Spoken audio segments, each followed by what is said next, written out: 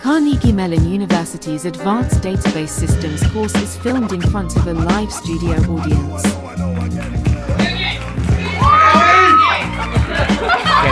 you'll get an email, money's just there. Okay, so today's class is going to be a little bit different than what we've talked about throughout the semester, because so far we've mostly been discussing about, okay, here's the internals of a database system at the lowest levels and how to make queries run faster. And so today's going to be a different topic where we're going to be further up the stack now in the system, where we're going to do a bunch of tricks up in the before we even get to the query optimizer when the SQL query shows up, and how to make the query runs faster given the architecture we designed below. And so this will then be, from this point going into the semester, like for this lecture, our next lecture will be about getting things in and out of the database quickly. And then next week we'll spend a lot more time on the query optimizer. And I know I need to update, finally post the papers we'll be reading for next week, but I'll take care of that today or tomorrow. So just a reminder before the break, we spent 2 lectures discussing join algorithms. And we discussed how to do parallel hash joins, because I said that's what every database system needs to be able to do hash joins, right? If you're relational, you're sorting SQL, you need joins, and hash joins is going to be the fastest. And then we spent a whole lecture talking about worst case optimal joins. And although very, very few systems do this now, this is something they're all going to need to support within the next decade as people start doing more graph-like things on their databases. All right, so today's lecture, again, we're going to be focusing on how to embed more complicated things inside of a database system to execute queries. And I'll loosely categorize these as embedded database logic. And so we've made the assumption that the scenario that we're supporting in our conceptual database system is that there's an application or some tool that the user is using, and they're interacting with the application. They're either typing raw SQL queries in, or they're using a dashboard. And then the application is sending over SQL queries that we then compute in their entirety, and then send back the result. And so the scope of what those queries can execute or operate on, the computation they can perform on our data, is limited to whatever the database system itself actually supports. And so in some cases, it's very common, especially in the Python pandas world, you'll see people just do select star queries to get all the data out of the database system, then bring it into your Jupyter notebook or pandas, whatever you want, then do some additional computation on it, and then push the result back to the database server. And so if we can avoid that, some cases we can, some cases we cannot. If we can avoid that, then obviously the database system will have a complete view of what you're trying to do in your query on your data, and it can optimize accordingly, assuming you have some of the techniques that we'll talk about today. But it's always going to be a better position it's always better to operate on the data where it resides rather than always having to bring it out to an external application. So this is what I mean by embedding the database logic. So the benefits are kind of obvious, right? Fewer network round trips, as I said. Like if I can just do one query, have all the computation I need for whatever the result I'm looking for be in that single query request, then that's fantastic, rather than having to go back and forth. Obviously, if I'm incorporating changes, this maybe not so much matters in the lakehouse world that we're talking about, but like rather than me having a sort of a stale snapshot of my data that I'm processing locally, if I can push all my computation to the database server, then as new things arrive, new data arrives, then I'll see those updates immediately. Again, we're not going to talk about transactions, but think, if in a transaction world, if I call begin, run a query, get back a result, do some processing on the application side, the database server is holding locks while I'm doing that computation. So if I can push all my computation to the database server, then I don't have to go through those round trips. This one is debatable whether whether or not you're going to allow your developers to not have to re-implement functionality by using embedded database logic. And I say it's debatable because oftentimes in sort of large corporations or enterprises, the people that write the application build that software aren't the same people managing the database servers. So the application developers might be on one sort of engineering cycle, but the database developers are usually very conservative. And you may say, hey, here's my new user-defined function, UDF, or stored procedure. But the DBA is like, well, I got to vet this. It's going to take a couple of weeks before this actually happens. So you end up having developers just re-implementing the same thing, just in different code bases. We certainly saw that in the case of the Velox paper, right? They talked about how there's, 11 implementations of substring in all of Facebook. And then this last one, again, this encompasses all of this. But now we're going to be able to extend the functionality of the data system to go beyond what the built-in capabilities is. And this last one here is one of the original motivations of user-defined types, the user-defined functions that Stoneberger likes to talk about. Like when he was building, when they built Ingress, they started trying to start selling it to a bunch of banks. But all the banks were computing interest for accounts on the Julian calendar, whereas the rest of the world is running the Gregorian calendar. So in Ingress at the time, they didn't have a Julian date type.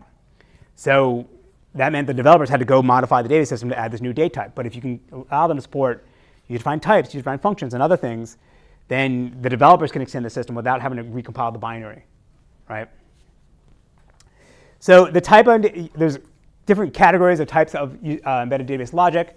The most common two are going to be user-defined functions and stored procedures. They're conceptually the same thing, like it's a function of some kind of procedural code that you can run in your database server. The difference is that in a stored procedure, you can invoke it outside of a SQL query. Like I can call execute and then the name of the function, and it'll just run it like an RPC call. Whereas in a UDF, it has to be embedded inside of a select statement or a SQL query. In some systems like SQL Server, they make the distinction that user-defined functions cannot update tables. Like you can't call insert, update, delete into UDF. Postgres doesn't let you do that, right? Whereas in a stored procedure in SQL Server, that's where you can call update queries, right? So again, a bunch of these everyone should be mostly familiar with, but the one we're going to care about today is user-defined functions. And this survey comes from a follow-up paper from the Freud paper you guys read, where they actually did a survey of real customer databases in Azure, and they just counted, what do real UDFs and stored procedures look like, and that's where they came up with this pie chart like this. All right, so a user-defined function, this should be review for everyone here. User-defined function is basically, it's going to be a function that's being written by the application developer that allows us to extend the functionality of the database system beyond its built-in operations, built-in functions, right? So the SQL standard specifies there's a substring function, and every system that's must support the SQL standard is going to have their own implementation of it. But if I have some weird wonky substring version that I want to use for whatever reason, right? It's not realistic for me to assume that my database server is going to have that, but I can write it as a user-defined function to have the exact capabilities that I want, and then I can port my application technically anywhere. A lot of times when you see people that have like migration services, where like I'm running an Oracle and I want to switch to Postgres, I'm running a Teradata, I want to switch to Postgres or something, they'll take whatever the custom functions you're using from the different proprietary database servers, and they'll re-implement them as user-defined functions to ensure compatibility. All right, so the function is pretty straightforward, right? You're taking some input arguments, always as scalars. You can perform some kind of computation on it, and then you can return a result either as a scalar or a table. For our purposes here, we're going to assume that the UDFs are not pure functions, another name, but basically they're not going to call it outside things. In some database servers, you can actually make RPC calls to remote services. To keep things simple today, we're going to assume that everything's going to run inside of the function itself. It doesn't escape. One function can call other functions.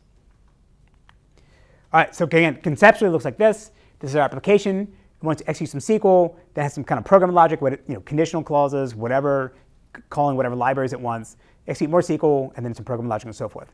So what would happen is that if we can take maybe these two portions here and then embed them as functions inside the database server, so then now we can rewrite our application just to invoke the queries and the functions like this.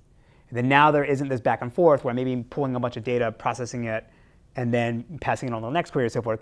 I could keep everything always on the server side. Again, obviously for some things, like if you're calling machine learning libraries like PyTorch, this doesn't quite make sense to express everything as a UDF in like the native UDF language of the database server. There are tools, there are extensions to Postgres and other systems where you can make calls into PyTorch. Right? They basically have UDF wrappers for that. Like I said, we're going to ignore that for today. All right, so today we're talking about the background of the challenges with UDFs. Then we'll talk about 3 techniques to optimize them. The first one is going to be the inlining approach from Microsoft that you guys read.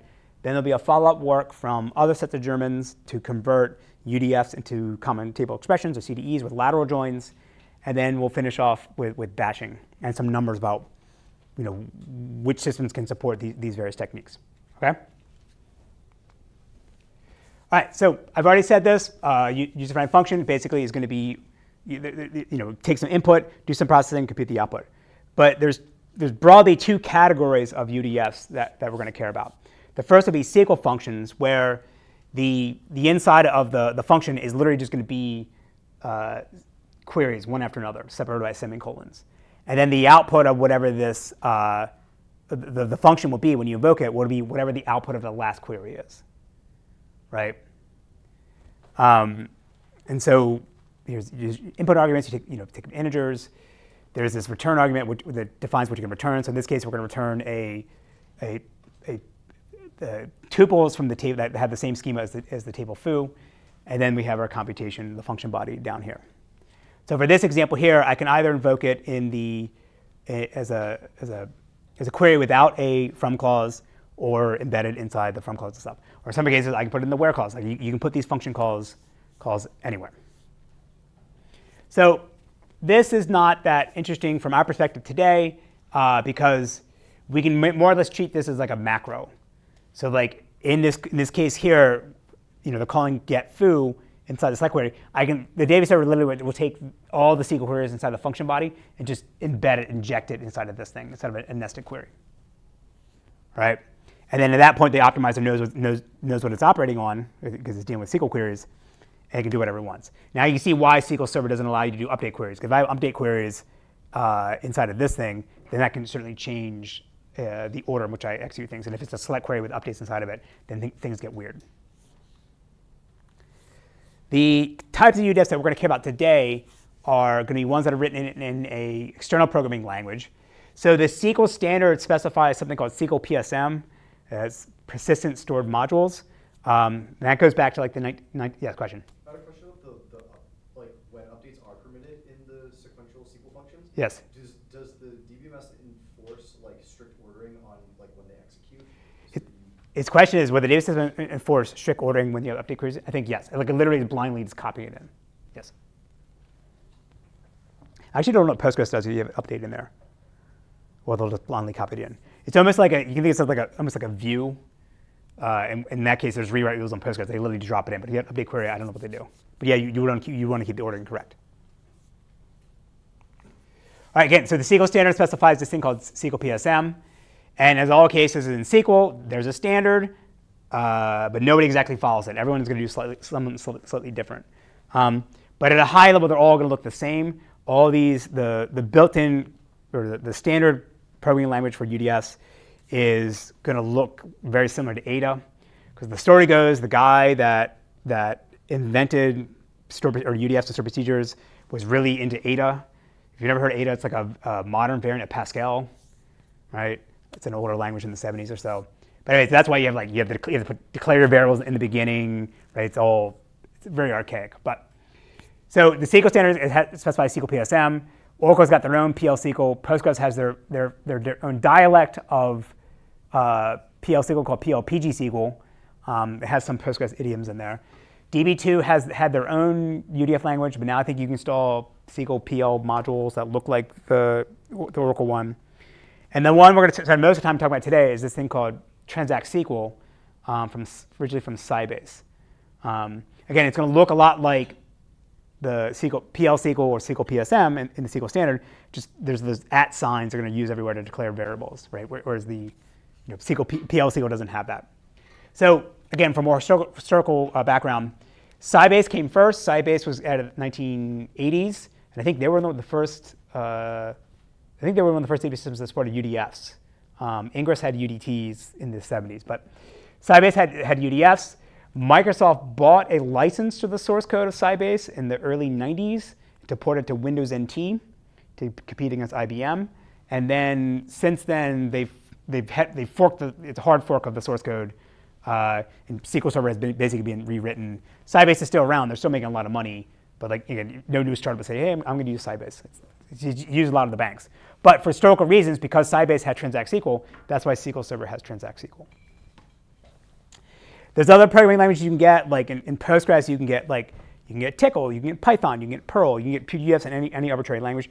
If you're crazy, you can write UDFs in C, which is a bad idea, right? Because if you're operating the data system, because now you're linking in a shared object in C, which can touch anything in your address space. And for security reasons, it's a nightmare, and obviously for stability reasons, it's a nightmare. So in some cases, like in Oracle, for example, you can write UDFs in C, but then they transpile them to ProStar C, which is their dialect, and then they run you as a separate process. So if you crash, you take down the UDF, not the whole system. All right, so let's look at an example here of what a PL SQL will look like, or sorry, a UDF written in this case here, it's Transact SQL. So this is a really simple UDF where we're going to take a customer ID in, a customer key, and then we're going to just count the number of orders that they've purchased over the lifetime of being a customer.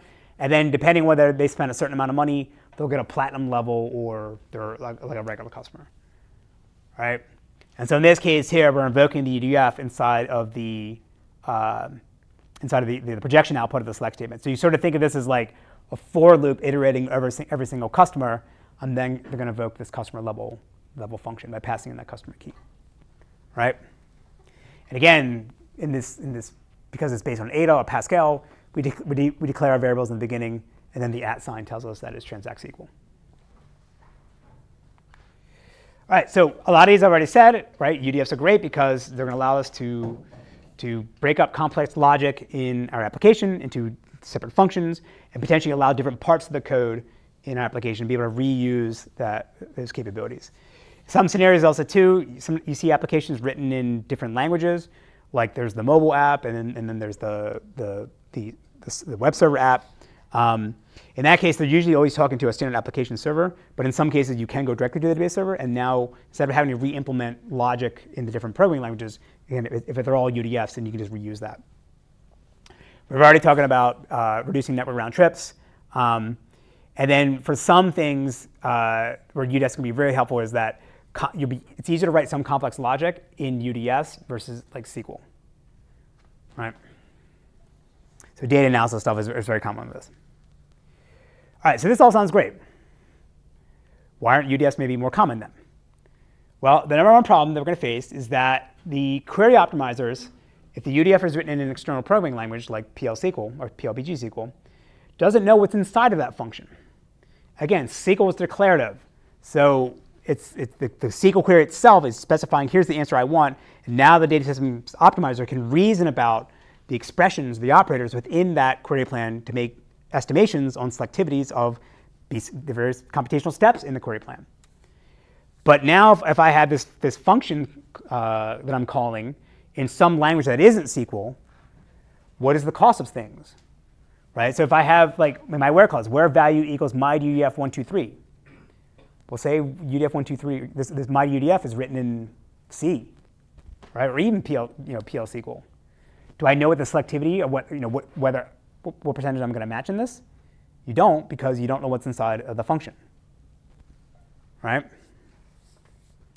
So that's going to be the number problem we're going to face. The other challenge is going to be that it'd be hard for us to parallelize our UDFs and take advantage of like in a vectorized query processing model, or even running the query across multiple threads, because again, we don't know what's inside of the function, right? It may just be like we may end up doing an implicit nested loop join, because the outer query is invoking the function once per tuple, and inside of that, now I'm just doing another lookup inside of that function to another table. It's basically doing a join. And because there's a separation between the SQL side and the UDF side, the optimizer can't have a holistic view of the entire query itself and do all the optimizations we know how to do about switching to hash joins and so forth. When things get really nasty, but fortunately they're not that common, is that some UDFs actually will construct a string inside of the UDF, like to incrementally build up a select statement and then invoke it. You're allowed to do that in PL SQL, meaning I declare a string with select, like with a bunch of conditionals, I'm appending literally SQL to it, and then I execute it. In that case, you have no idea what you could possibly be doing, because you don't know what the SQL query is going to be until you actually run the function. So you're screwed. And for this one here, no one's going to solve this. Again, we did a survey where we scraped GitHub and we tried to see how common this was. It's less than 5%. It's not that common. At least, again, that's for a static evaluation of just looking at the UDFs. We don't have numbers to say how often they're invoked, but we don't think they're very common. All right, so related to what I was saying before about this parallelization stuff, so if you can't figure out what's inside the UDF, and now you're just going to be looping over the outer table or the calling SQL query, the outer query, and for every single tuple inside the outer query, you're invoking the function. You're literally calling the UDF one at a time, right, for every single record. So in the Microsoft world, they call this row by agonizing row, rbar, right? And as I said, if inside a UDF you're invoking other queries that you can't see until you actually run it, then the optimizer has no way to be able to say, oh, these is just a join. Let me combine these together. Or I'm executing the same query over again. Let me cache it and be able to reuse it. Right? So this has sort of been well known for a while that UDFs are bad. All right, they're going to make your queries run slower. And so there's this sort of semi-famous blog article from I think 2006 where they're very, very blunt and say T-SQL, that's transact SQL, scalar functions are evil in SQL Server. And they give a bunch of examples that cite a bunch of the problems that I just talked about, right? So here's one query that takes 2,600 milliseconds, so that's 2.6 seconds. But then if you add the UDF, it goes to 38 seconds, right? Just by adding a UDF. So the developers and DBAs of SQL Server and other systems, right? This is not just a SQL Server problem. Every system has this problem. This has sort of been known for a while, and then Microsoft actually just came out and said it themselves in 2008, so a few years after this one. So this is an updated article where they introduced a new way to do compiled UDFs. But in here, they basically use the term like, oh yeah, rbar, the row by exiting row, that's going to make your queries go slow. Scalar UDFs are, I think, the SQL incarnate or something, or evil incarnate, like evil personified. They're very blunt. And so Microsoft is trying to solve this problem for a while. Right? So again, this like what I'm telling you is not like any big secret. People have known this for a long time, and like UDFs are so important and make developers' lives a lot easier that we want to figure out a way to try to optimize them. So here's another example from Microsoft. This is from the Freud paper. This is from TPCH query 12, and they basically took the where clause that is just checking to see if the customer key is null, and they made a UDF that just does a lookup on the customer table and to see whether it returns back a valid customer key, right? So this is like a contrived example because you're taking the original TPCH query that didn't have this UDF and you're adding this one piece here.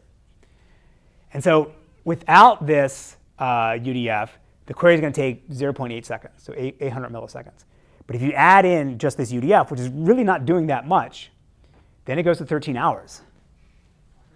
Right? Because again, the database server doesn't know that for this, I'm invoking this function, and I'm just checking to see whether the output is null. Well, it's the customer key, right? Am I doing a look on the customer table here? No, so it's the customer key from the order table. It's not going to be null, right? But because it doesn't know what the computation is inside of this thing, the optimizer just gives its hands, throws up its hand and says, OK, well, I probably should I'm just going to execute this for every single row. And then now you get the overhead of, that's pretty significant. So we'll see Freud in a second. Freud is going to be able to take this, inline it back into this function, and get this query back down to 900 milliseconds. So not exactly as it was without without introducing not exactly what it was before you added this piece here, but certainly not the 13 hours that they're getting before. Yes? This is strictly a SQL UDF, right? Because you're inlining it, it doesn't have to. Yeah, so same as this example here is a SQL UDF, but I don't think that in this example here, because I'm declaring variables and I have a return clause, this is not considered a SQL UDF. A SQL UDF, you don't have variables or returns. It's just the SQL queries by themselves. So in that case, yes, if I got rid of the declare, got rid of the return, and just got rid of this assignment to the variable n, if it was just this, then that would get inline, and the optimizer could figure that out. OK, so how can we optimize this? Well, there's 4 basic approaches. Compilation we've talked about before, right? We can just take our interpreted, take our UDF that we normally interpret it. We could compile it into native code, and that'll run faster. It doesn't solve our optimizer problem because now we have, although the function now compiled is going to be much faster, it's still going to be a black box to the query optimizer. And I said Oracle does this, and SQL Server already does this now. It did it since 2016.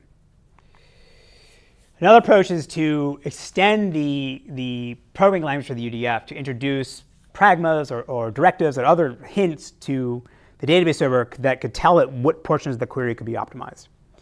So Single Store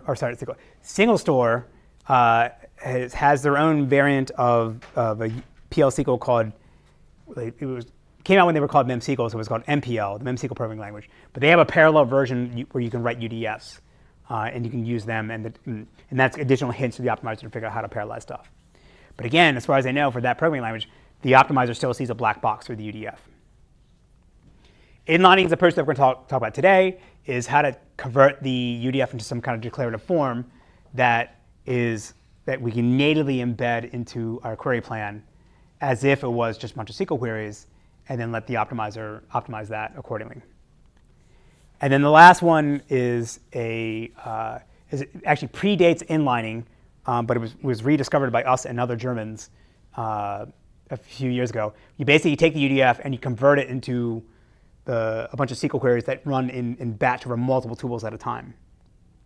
And then now you don't have the invocation cost of invoking this single function. Now you're sort of operating things all together. Again, I'll show examples of that as we go along. So today's class, we're going to focus on these two. Because again, this is quite different than everything we've talked about so far. OK? All right, so UDF inlining, again, the idea here from Freud, and again, we'll use the term Freud described because that's what it's called in the paper. I think obviously when you pay for SQL Server, download SQL Server, it's not called Freud. So if you look for Freud in the documentation, you're not going to see it. I think they call it just UDF inlining. But again, the research name of the project was Freud. So the idea is that we're going to take our UDFs and we're going to convert them to relational algebra expressions that we can then inline into the SQL queries themselves. And we're going to do this before we get to the actually cost-based search for the joins, and other parts of the query optimizer, right?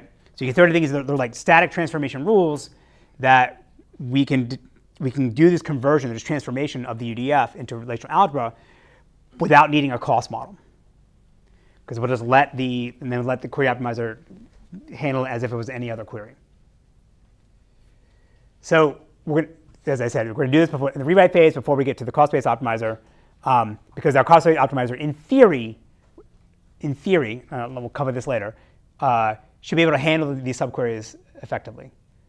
SQL Server is not going to be able to do that. The Germans can, the hyper Umbra Germans can do this. DuckDB can do this because we did it for them. But we'll cover that in a second. All right, let's talk actually real quickly about these subqueries again. Again, I'm not going to say how to do it exactly the German way to do it, but this is going to be the challenge. This is what the inlining approaches are going to leverage, because they're going to assume that the optimizer will be able to take care of these subqueries, and then we're going to introduce lateral joins, because that's how we're going to chain these things together to ensure that things execute in the order they need to execute in the UDF. But again, things will fall apart if it gets too complicated. So again, subqueries, basic idea. This is just a refresher from the intro class, that we just have a nested query, like a select query. Inside of that, there's another select query. And it can be anywhere. It can be in the projection output. It can be in the from clause. It can be in the where clause. It can be in having, like group by, anywhere you want. And so the two ways to handle them is to rewrite the query to decorrelate and flatten them to joins. And this will be the best case scenario. This is what you always want to do, but not everyone can. Or you just pull out the nested query, run it once, put its results to a temp table, and then join that temp table against the calling table, or in the calling query. Again, some systems do this. Like think of like if I have my where clause, I have something that wants an aggregate, like the max value of a column. I can run that once, materialize that as a temp table, and then just join against it later on. And you have to do this when we can't support DAGs in your query plan. Again, We'll cover how to do this all more thoroughly next week when we talk about query optimization for the Germans. Question? Sorry. OK. All right. So rewriting, as I said before, we take this guy. This is some query, and we have inside of our where clause, we have a nested query. And then we can pull this out and basically do a join. And we see that we're doing a join on the orders table on the user table. In this case, this person here, we would recognize that we know the relationship between the order table and the user table, and we realize, oh, we don't even need to access the user table because everything we need is in the order table itself. So in this case here, this is the best case scenario, that we went from a nested query. Instead of having to invoke this nested query for every single row, every single record on the orders table, we can just remove the accessing the orders table entirely, or sorry, the users table entirely. Right? And that'll be a big win. All right, so the other thing we're going to rely on, in addition to the nested queries, is through lateral joins. I think we covered that also in the intro class as well. I think the first homework required it. And the idea here, a lateral join, is that it's going to allow a subquery in our from clause to reference values or attributes in other nested queries at the same sort of nesting level. Again, you can't do this in joins, right? Typically, if I have a subquery join a subquery, those two subqueries can't peek into each other and see what they have. A lateral join allows you to do that. And this is how we're going to be able to guarantee that, again, we'll execute the queries in the order that they're specified in the UDF. So just think of that as like a bunch of like sort of for loops, where for each clause in a lateral join, I'm iterating over every single tuple, and if necessary, I can then invoke do lookups on the previous join, or the previous table. So let's look at an example like this. So here I'm specifying that I have an inner join with a lateral. And then inside of this nested query here, you can see that I'm allowed to reference the select query up here. I can reference like the order user ID and other things up in here, right? So this reference here, OI UID, is this one up here, and this first order is this one up there. And again, the query optimizer just knows that, OK, the binder needs to figure out, OK, I'm referencing these things here, and the lateral joins allows me to, again, peek up to the one above me and be able to see what they have. This example is a bit abstract. When we walk through the UDF, I think it'll make more sense. All right, let's go through the 5 steps of Freud. So the very first thing we need to do is take our UDF, and we're going to transform the T-SQL statements or PL statements, whatever is written into SQL queries. And for everything that's in the SQL standard, with some exceptions are like you can't use exceptions, you can't use other constructs. In the case of Freud, they're not able to have while loops or conditional loops. But if clauses and other things, you can convert all of those things into the corresponding SQL queries, SQL statements. Then we're going to break our UDF up into regions. It allows us to reason about their contents and understand the dependencies between those regions, because their dependencies are then get expressed through these lateral joins. Then we're going to go and merge those expressions based on trying to combine the multiple expressions within one region, and then we're going to link them together with lateral joins. And then we take our UDF that we put together through lateral joins, take our SQL query that we've generated with all the lateral joins. We're going to then embed that now into the calling query, the thing that was invoking the UDF. So we're doing this at runtime. And then we just run this now through our query optimizer. So in all my examples here, so I'm going to show it through SQL statements, or like the conversions will be from the UDF statements into SQL. As I said, in Freud, they're going to be based on relational algebra. But the opfel approach, we'll see afterwards, they're going to do everything at the SQL level. So this is that example we had in the beginning, where given some customer ID, we're going to do a lookup and say, how much money have they spent with us, and then what customer status are we going to give them. So again, the first step is we're just trying to transform the contents of the UDF, literally the lines of code with semicolons, into corresponding SQL queries. So in the first case here, we're declaring a variable called level, and we'll set the value to regular. Well, that's just a select query without a from clause, where we pass the constant string regular and assign it to an attribute called level. Right? Nothing special there. In this case here, next query, we're computing the aggregation on the orders table, and we're going to assign it to the to the total variable, that's the same thing as just taking the query in here, just nesting it inside of a select query, and then just renaming the output to be total. So then that assigns it to the variable total. And the last one here, SQL itself does not have if clauses. It has case whens. I think MySQL might break that. MySQL might have if statements, but case whens in the SQL standard. So I can convert this if clause into a case when, when total is greater than 1 million, then they get platinum. Otherwise, we set the output to null. And again, then we assign that to the level variable. Yes? Do we then lateral join all of these? This question is, do we lateral join all of these? Yes, we're not there yet. 2 more steps. Right? So this part seems pretty simple, right? Like I can conceptually see how I can map things like, oh, a variable name, oh, that's just an attribute name in my projection output, my select statement. So in this example here, it's basically one-to-one mapping between like a statement in the UDF to a SQL query. It doesn't have to be that way. It could be multiple statements could get combined into a single SQL query, or you could have one UDF statement get split out across multiple SQL queries. For our purposes here, to keep it simple, we're just assuming one-to-one. All right, so next thing is now we want to take this UDF and break it up into regions, right? And then for each region, we're going to do the transformation I just showed, where we're converting the statement inside that the statements inside of that UDF, or the statements inside that portion of the UDF region, into corresponding SQL queries.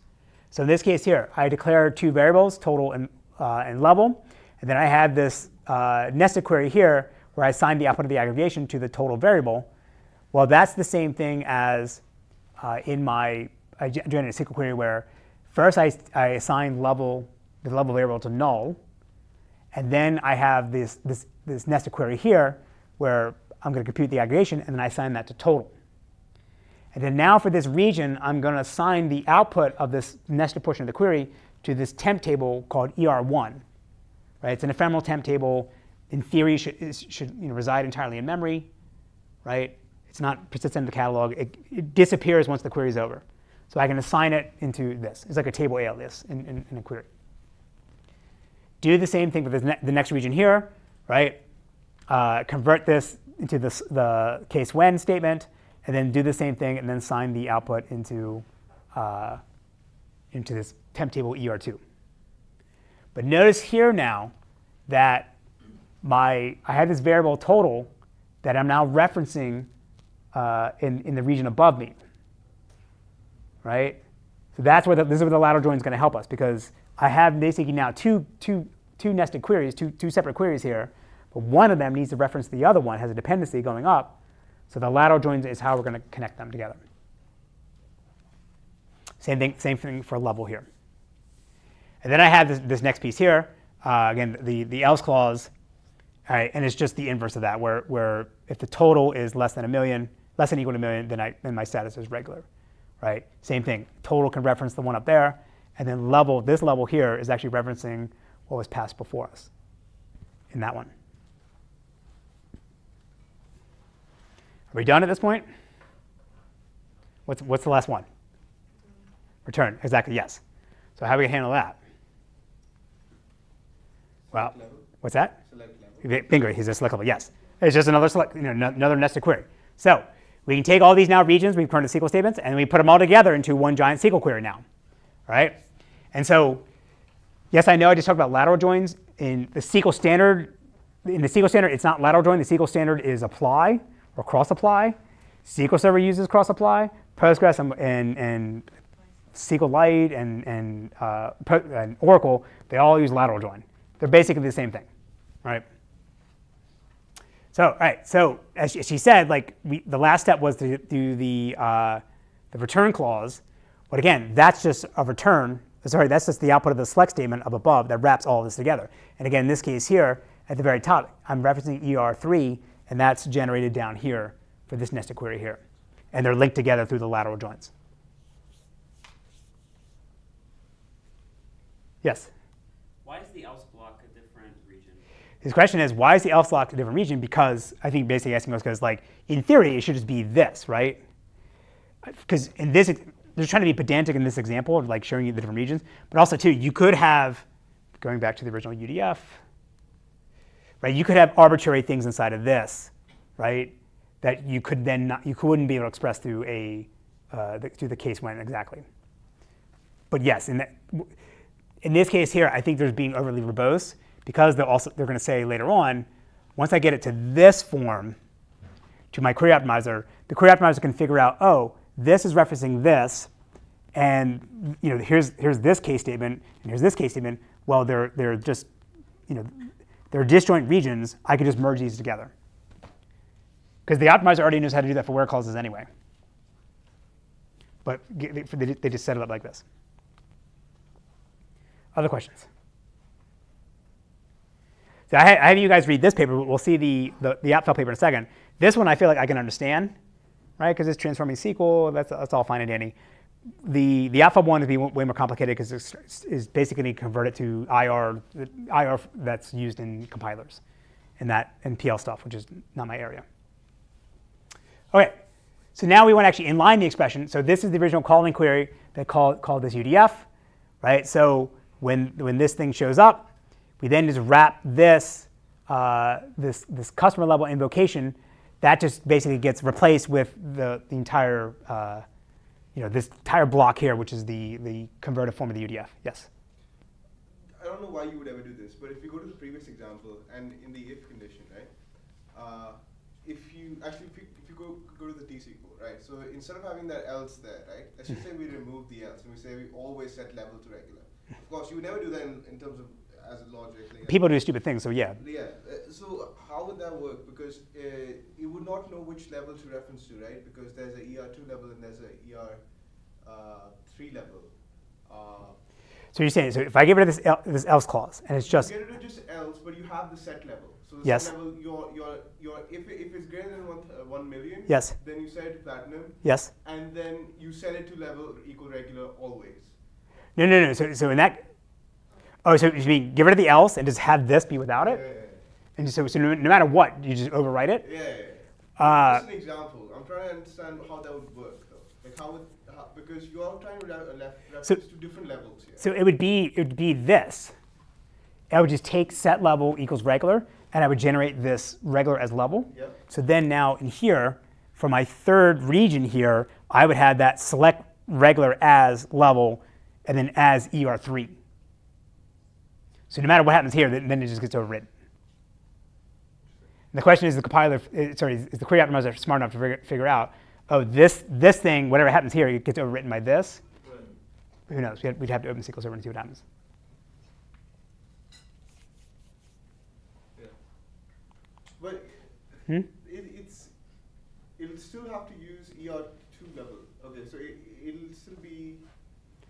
No. It will be select constant regular as level, as ER3. ER3 level. No. So in the else, in that block, exactly where I think. No, this case when goes away. This case when goes away. If in your example it's just set level as regular, right. This goes away. It's this. It's this query up here. Select regular as level. Oh, okay. And then it just overrides it. And then going forward, when I put it all together here, then as I do my select ER3 level, well, that's just whatever came out of this one.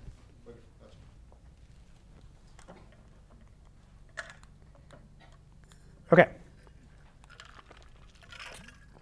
So now, if you throw this to the query optimizer in the SQL Server, what you end up with is all this cross applies get torn out and simplified into just a left outer join against the order table, right? So you're looping over every single customer record, and then you do a left outer join to compute the maximum number or the total amount of items that they bought.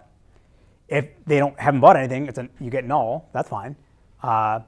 Otherwise, you then compute what the true output is. Pretty cool. Again, I'll say this next week. For most things, SQL Server will have the best query optimizer in the world. Not for some things, right? For joins, for nested queries, the umbrella hyper one's going to be better. And DuckDB is getting there. I'll give a preview of what we'll talk about next week at the end of this class today, right? So in this case here now, what do we have, right? There was an implicit join in our UDF that because we converted it into this cross supply, this lateral join contraption here, that the query optimizer was able to figure out, oh, it's actually, it is a join against the, between the orders and customer table. And in particular, it's a left outer join because I may not always have an order record for a customer. And so now I can just inline or just do a join as I normally would, do the hash join really quickly that we know how to do. All the operations that were previously a black box inside of our UDF are now embedded as SQL, and the query optimizer can use all the statistics and other information that it has to be able to reason about the selectivity estimates for our query. It's parallelizable now because we know there's no weird dependencies between invoking this function, this query from one record to the next. So all my threads can be running this in parallel at the same time. There's no function call overhead of setting up the call stack to go into some function for every single record. And furthermore, they claim in the Freud paper, one of the big advantages of their approach is didn't require any engineering changes or changes to the query optimizer itself. Because that's a whole complicated piece of machinery inside the database server. And then if you can avoid having to modify that, and therefore there won't be any regressions for anybody else, then this is fantastic. So if your query optimizer is very sophisticated, in the case of SQL Server one is, you actually can get a lot of the same optimization advantages you would get in what I'll call a traditional optimizer, or a compiler, optimizing compiler, like for Clang or GCC. You basically can get the same benefits now inside your UDF. So let's say I have a really simple UDF, given some integer, and I return back whether it's a high value, the string high value or low value. So I would invoke it as select get val as a passing in some kind of constant here, right?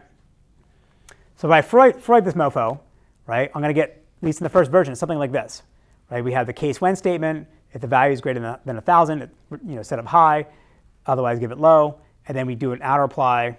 We ignore what that is on that, and we get, returning back the string high value, low value. Well, in a query optimizer, a traditional optimizer, it would be able to recognize that because I'm invoking this with a constant value of, what was it, 5,000? Yes, yeah, 5,000, that I can do dynamic slicing and identify that I'm never going to go down the else clause for low value, and I just remove that dead code entirely, right? In the case of the SQL query, it's the same thing as I've removed my case when, and I just have, just spit out the constant value high. Then furthermore, I can do constant propagation and folding. Again, a traditional compiler optimizer would recognize that, well, I don't need to concatenate high and value as separate steps. I can just put them two together at the very beginning by propagating the constant up. Same thing in our SQL query. The query optimizer could figure out, oh, well, this is just taking high, appending it to the string val. So why do that as an outer apply with separate SQL queries? Let me just do it in one statement. Even further, you can do more dead code elimination and saying, well, I don't need to declare an outer query return value or setting up the variable and then returning it. It's just select high value. So again, you get all the same benefits as if it was a traditional optimizer, but the query optimizer is doing this because it already can do this for queries today. SQL Server can, not everyone can. I don't think Postgres can do this. Right? Yes? So if this works so well, can we just stop teaching people SQL and use UDFs for everything? Statement is, if this works so well, can we just stop teaching people SQL and use UDFs for everything? So again, it doesn't support everything. So as in 2019, this is what you can do. You can do declares and sets. You can have select queries, if then else, or if else, else if return clauses in multiple locations of the function, which they can handle that. And they can do all basic relational operators, algebra operators, exist, not exist, is null, in, any, and so forth. They don't support exceptions. They don't support dynamic SQL queries, and they don't support updates. Again, in SQL Server, that's not a big deal, but in Postgres and other queries or other data systems, you could. So the original question was like, why do we even need SQL instead of just using UDFs? You still need both, right? There's certain things you would not like to do the things you would want to be able to do on your database server. Like your UDF is going to start making SQL query calls in it, right? So SQL doesn't go away. So this is the result they had in the paper that they shared, where they had a bunch of different workloads that are from real customers, and I think they got permission to extract out the UDFs and sample the data, and they showed what benefit they're getting for a bunch of UDFs by inlining it with Freud. So from the first workload, it had 90 UDFs, and 82 of them could be inlined with Freud. And the second one was 170 UDFs, and 150 were compatible. And so you can sort of see the long tail here. For the first customer here, with only one UDF actually had a regression. And I think it's going to be because the SQL Server is going to choke on on handling a large number of lateral joins. Same thing for this other one here. But like this is pretty significant, right? Some customers are getting almost 1,000x speed up, right? That's huge. That's insane. Like that almost never happens in databases unless you like rewrite your application or like switch vendors to go from like a row store to a column store. Without having to make any changes to the UDF itself, just with Freud and inlining, the performance win is significant, right? And the inventor of Freud, this guy Karthik, he was a PhD student at IIT Bombay, which is the best database school in India, and then he was at the Gray Systems Lab in Madison, Wisconsin, with Jignesh, and where he worked at Microsoft on this. So they got the paper came out, I think, in 2016, 2017. I think the paper predates us, but they got it shipped in SQL Server in 2019 in like 3 years, which is insane. So there's a bunch of his tweets that shows that like people are talking about how like the benefit they're getting with Freud is 20x faster, significantly more. Or this case, the query went from 4 minutes to 9 seconds, but just turning on the flag says use Freud. Again, that's a huge win without having to make any change to your application, right? I think in the paper they talk about the overall compatibility or support for UDS in all of the top 100 Azure databases. I think it was about like 60%. So 60% of the UDFs could be converted into, could be inlined with Freud.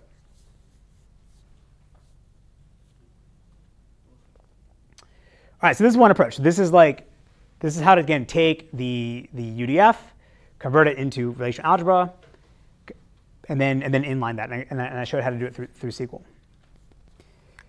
So here's another question. So, what are the challenges in taking the same approach with vector UDFs? Why did he only do scalar UDFs? The question is, what are the challenges of doing with scalar UDFs versus vector UDFs? Well, I mean, he's done it for scalar UDFs, but he's limited the scope of scalar UDFs. What are the additional challenges that prevent him from just going into vector as well? Scalar UDFs is a construct in UDFs, like that you return a single value. Yeah. If you return multiple values, they're called table value functions. Sorry, I mean table value. Yeah. The question is like, why can't you do this for everything? I don't know.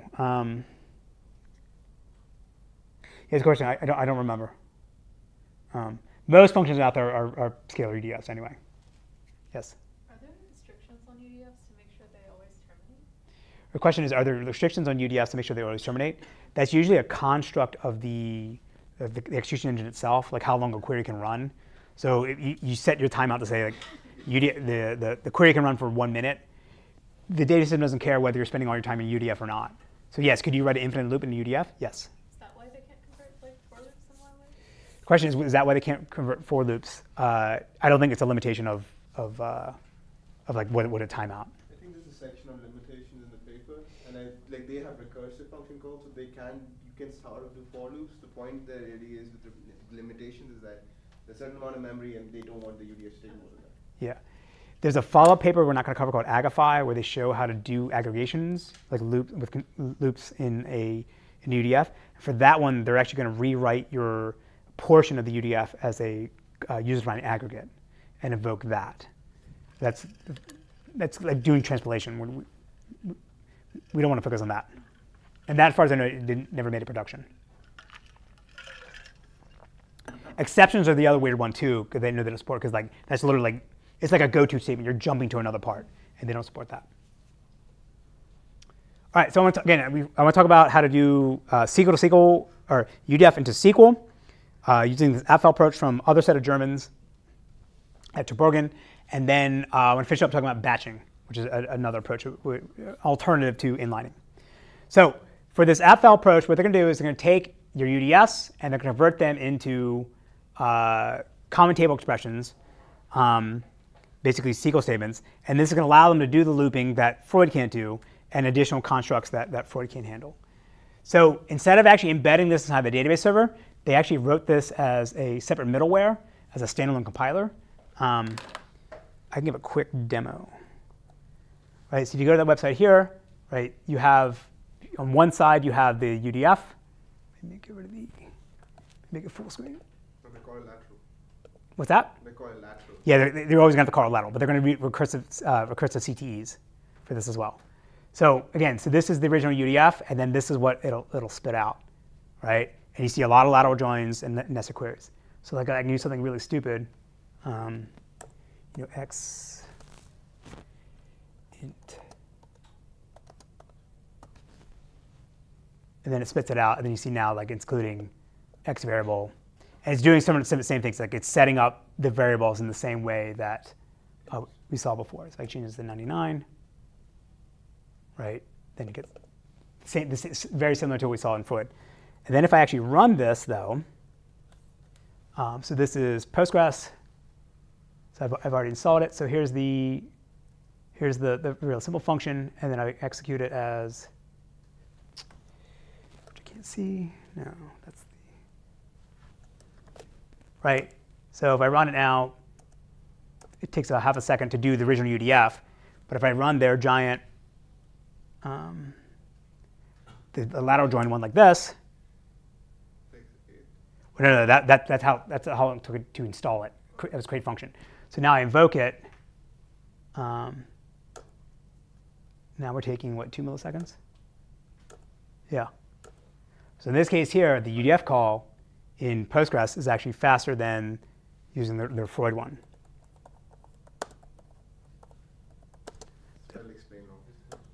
Yeah. Yep. I got it. This is why I always use my laptop when I give demos in the class. But I want to keep it quick, right? And in this case here, there's the cost of just invoking that function, right? You see how Postgres at the optimizer level can't expand the SQL query because it's embedded inside that UDF, right? And that again, the link's in the slides if you guys want to play with it. All right, so. This is going to get a little PLE and compiler-y, so bear with me. And again, I'm not an expert in this area, so like I know enough to how it maps to the SQL stuff. But beyond this, this is all, I can't go too deep into this. So the idea is that we're going to take our UDF and we're going to convert this into to a form called SSA, a static single assignment form, and this is going to allow us to basically convert the arbitrary code that we had in our UDF into some form that's going to use gotos to define blocks of things. And then we're going to take this SSA thing and convert it into administrative normal form, which is going to use mutually tailed recursive functions that allow us again to simplify the blocks of the regions themselves. Then we convert the administrative normal form, which is using mutual recursion, into direct recursion, and then that gets converted into SQL using with recursive CTEs. And then that produces our SQL query, and we run it through our query optimizer. So buckle up, we'll go through examples. All right, so let's say a really simple function, this PAL function, right? Given an x, given an n, we just have this, the part we care about is this loop here. We get iterate every I and multiply x by itself, right? To some power. So in the first step, when we want to convert this to SSA form, it's going to look something like this, where we define these blocks with these labels, and then we're using gotos to jump around where we need, right? He's happy. Look how happy you are, right? CMU undergrad. Yeah. All right. This is what they do to you. All right. So again, so in SSA form, as far as I know, we're only going to find each variable once. We're all shaking their head yes. Sam's here, yes. And this is basically what a traditional compiler would do on the inside. So then now we're going to take our SSA form and we're going to convert this into administrative normal form. And this is going to allow us to have tail recursion, meaning at the last statement of every sort of function, that we can call another function, and we're allowed to call recursively ourselves and other functions, and those functions can then call us back, right? So you have this, you can have cycles in this, right? So in this case here, for our while loop, we're going to loop through and do our computation, and then we're recursively calling ourselves. But then once we finish the last one, then we break out, right? And then whatever the return result is, whatever the last iteration was. Yes. For this notion of tail recursion, it's just like the calls to go to the other labels that is recursive.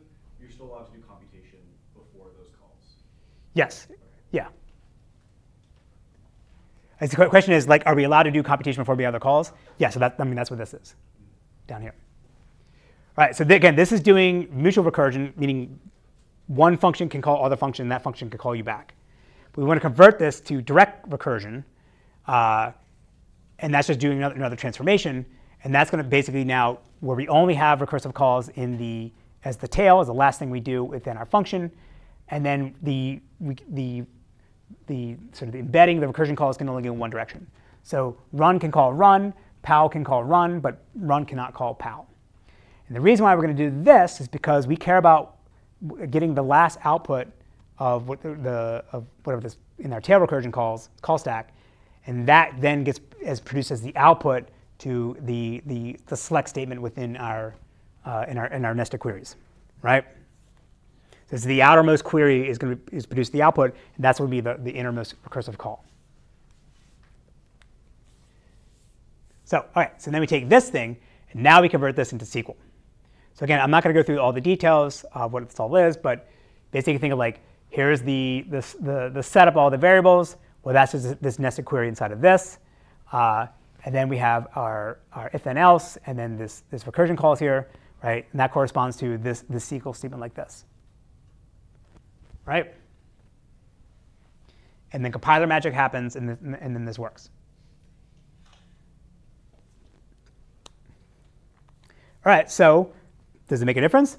Well, for this one, they didn't have Freud. So they can't compare against, is their approach better than what Microsoft is doing? They just compared how much faster their approach using all these NSCTEs is versus, letting Postgres just, call the UDEF as it normally does. And in my example before, I showed how the trial I showed before, like for that really simple function, it's actually faster to just call the UDF. And sure, for real simple things, this doesn't make sense. But if you're going to invoke the UDF over a very large table, then now you can start to see the divergence between the different approaches. I would say also too that I would say that the reason why this is not the performance gap is not as more significant is because again the Postgres query optimizer is not as sophisticated as Microsoft's, so therefore it's not going to be able to do all the optimizations that I was showing before, breaking it down, removing dead code and other things. All right, so the last approach I'm going to show you is batching. Again, so the background here, this actually came out of a 721 project that Sam and another student were working on last year. And the CMU undergrad sort of independently developed this technique. And then we found a master's thesis from the Germans that did Apfel. They invented this batching technique. But then we found another paper from the Freud guy's PhD advisor from 2008 who actually invented it before anyone else. But in that version, 2008, required changes to the query optimizer itself to make this all work.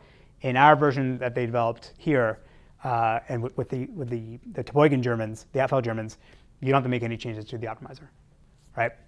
So the idea here is that we're going to translate a UDF into a series of update statements. We're not connecting them together with lateral joins. It's literally like it's going to be one query evoked after another. And what they're going to do is they're going to do some amount of computation in the set clauses to then set values in a state table that's going to be as if we're maintaining those, that's equivalent to the variables that are in the UDF itself. So when we invoke the UDF, we first create this temp table. We instantiate all the attributes for each variables that are in the UDF.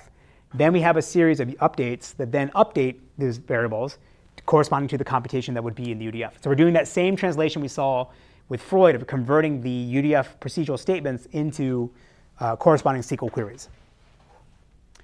So this is going to be useful for any database system, which we'll see in a second, that is not able to do the decorrelation stuff that Freud and Apfel rely on. Right? Being able to convert those lateral joins and get them down into to nested queries. So this is a UDF from ProcBench, which we'll talk about in a second. This is a follow-up paper that the Freud guys put out of a real benchmark that's based on all these UDFs they were seeing in real customers. So it's sort of a synthetic version of what real UDFs look like. So this is from their example here. The gist of it is that you're doing a lookup on an item ID to figure out what manufacturer has sold the most of it. Right? So you have this like select query here. I say there's three portions here. There's three nested select queries here in these different blocks. And then say this is the calling query that's going to invoke it, right? And so inside of this, you have some additional computation you're doing, and then for every single record within this query here, because you're trying to get all the first 25,000 most bought items, then you're going to invoke the UDF up above.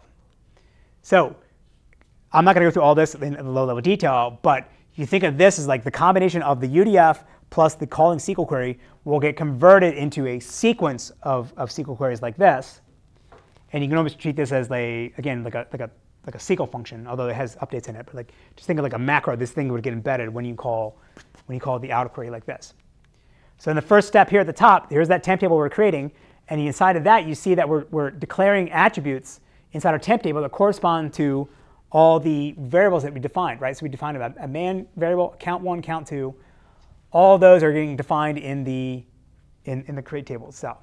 But then we're also going to have this special return boolean that's going to tell us whether we want the value of this, we want this record within this temp table corresponding to a tuple that was passed into us, should it get returned or not, right? So you can sort of think as like every single tuple in the temp table is going to correspond to a tuple that would get passed into the UDF. So if I have 1,000 tuples, like 1,000, what is this, web sales of 1,000 web sale items or item IDs, then I have 1,000 items in my temp table. I'm just basically updating this giant state table as I go along. And now when I do all my computations,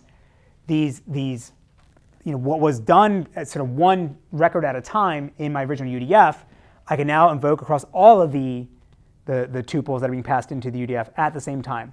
And they're all independently updating their state table. And so the way I would invoke this generate series is in SQL Standard. Basically, you can generate a list of numbers from 1 to whatever, or 0 from whatever.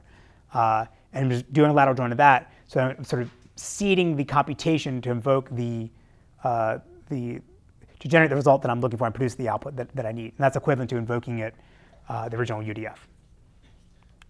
Yes? You probably can't do this for every single, like, you're parallelizing stuff, and I don't think that's going to work out. I'm not a pure guy, but I don't think it's going to work out for every UDF, right? Statement, it's not going to work out for every UDF. I think it does, because even exceptions, you could handle that through the state table. I think this is more generalizable than Freud or Apfel. Because again, you could potentially handle dynamic queries, because you just put the string that you're concatenating to the SQL query, you could put that in the state table. It's a little weird, but you could do it.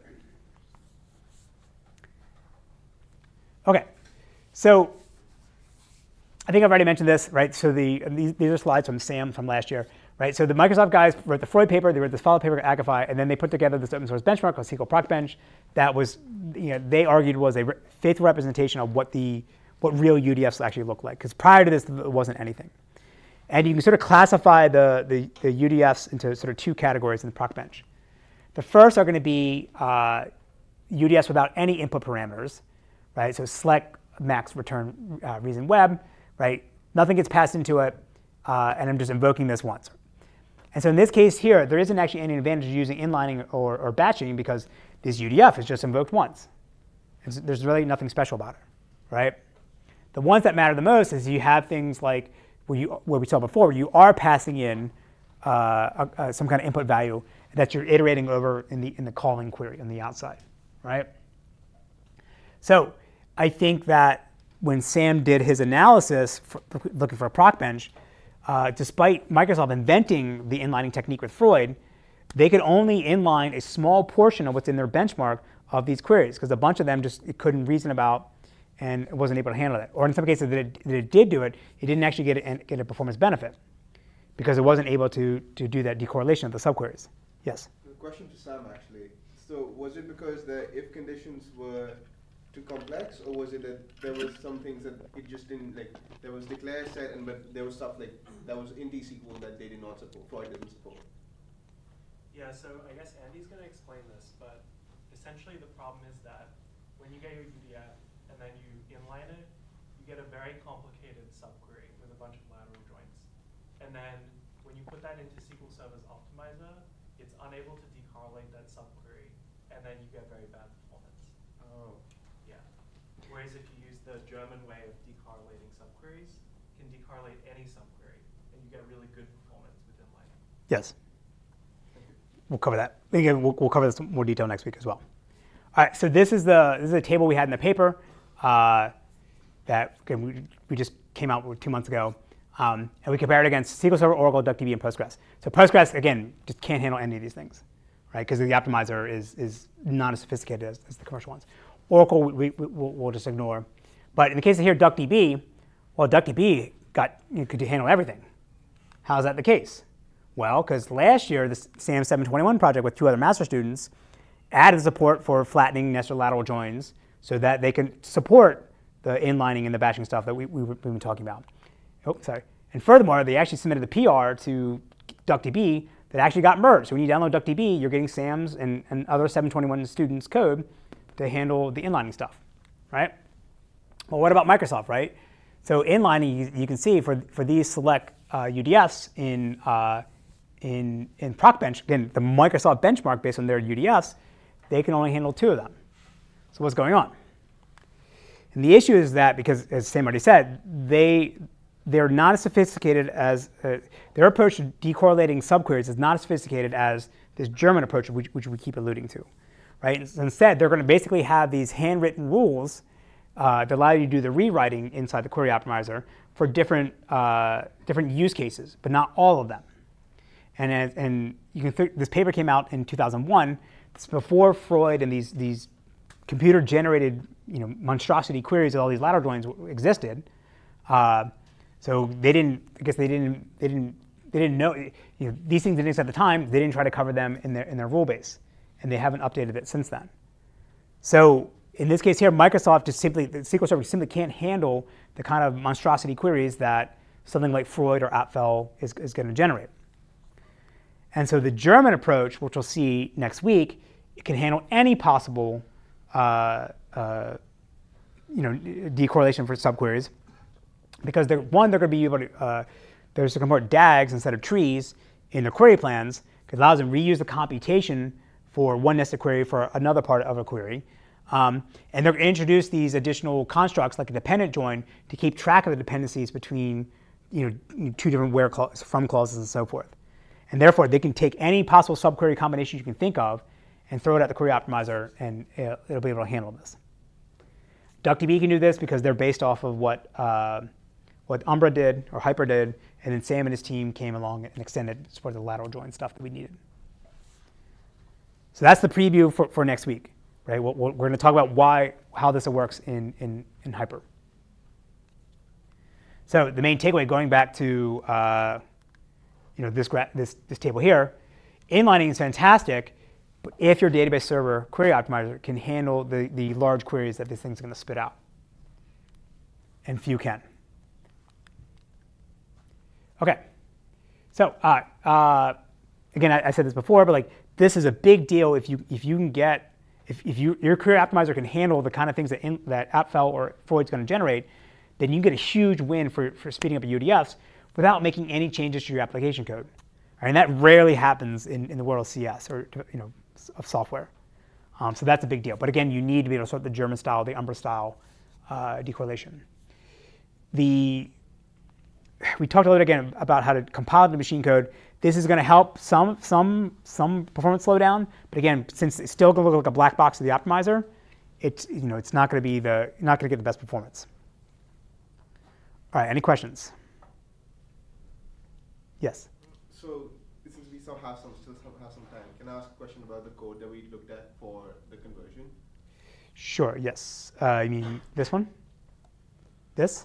No, actually the one that we looked at for the Freud example. Oh. So they're going back to like this? Yeah. I was thinking this might actually not be possible if we have, instead of that else clause right there, the third one, Mm-hmm. if we replace that else with a simple if condition, right? That just says if at total is less than a million. I think that's, yeah, a million. In that case, if you look at the block over there, it says ER2.level. It won't be able to do ER2.level. It will need to do ER1 or ER2 depending on whether that condition is true. So it'll become, it won't easily translate from the left to the right. So its statement is, if you have now inside of this another nested if clause. Not nested. You could just replace the else with the if. Just replace the else. With this if ends. Right. Then you have another if. Yes.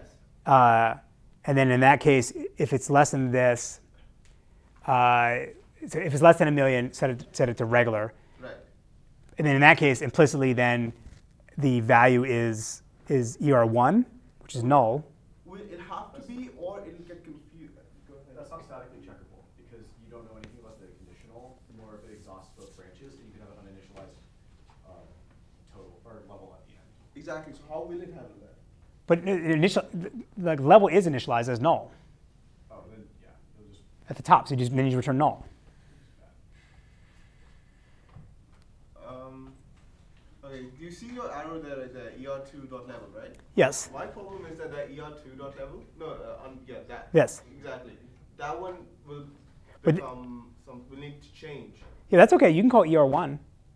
But that's not the logic that the UDF is trying to represent here, right? So if level less than a million, set to regular, right? So that would just be similar to this. Right. I see what you're saying, because it would be. It's changed in ER2, and we want to access the ER2 if Yeah. the condition is true, Yeah. or we want to access ER1.level if a different condition. I understand your point.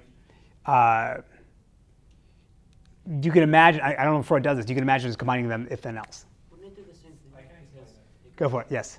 Yeah, so basically the idea is you'll have one table which will have the column with level, right? And then you have another table which is going to say, okay, if this condition is true, then it's this new value. Otherwise, it's the level from the previous table, right? And you can arbitrarily keep doing this. So each thing is just a region that refers to the column from the previous region. So it's basically doing the update. Okay. So, okay, it'll use another case within the select, you're saying. Basically, Yes. choose between those two. Okay. Yes. Thank you. Makes sense. OK. All right, we are over time, so let me jump to. All right, so next class, we're going to talk about database networking protocols. And the reason why I'm doing this after UDFs is because this UDF idea is like, OK, I have my application logic. Let me try to embed that in a database server. The Arrow guys and DuckDB guys are saying, no, no, no, it's actually the opposite. Embed your database system inside of your application, and then use something like Arrow to get the data in and out very quickly. OK? So the paper you'll read is from the DuckDB guys. I think it's on MongoDB, like before DuckDB was invented. But it's basically showing how terrible existing networking protocols are for database servers, and how that for OLAP queries it's not the ideal. And then we'll see how Arrow will fix this, and then another project out of Simon Fraser University. OK? All right, guys. See ya. chilling, you know what I'm saying? Gotta bounce to get the 40-ounce bottle. Get a grip, take a sip, and you'll be picking up models. Ain't no puzzle, I guzzle, cause I'm more man. I'm down in the 40 and my shorty's got 4 cans. Stacks of 6 packs on the table. And I'm able to see St. Ives on the label. No shorts with the corks, you know I got 'em. I take off the cap, but first I tap on the bottom. Throw about 3 in the freezer so I can chill it. Careful with the bottle, baby, oops, don't spill it. Cause St. Ives is said, the paint Ives red. You drink it down with the guys, it'll rise heads. Take back the pack of duds. Then go get you some St. Ives and drink it to the suds. Billy D is the chili cheese, sit down with the weak guys. Be a man and get a can of St. Ives.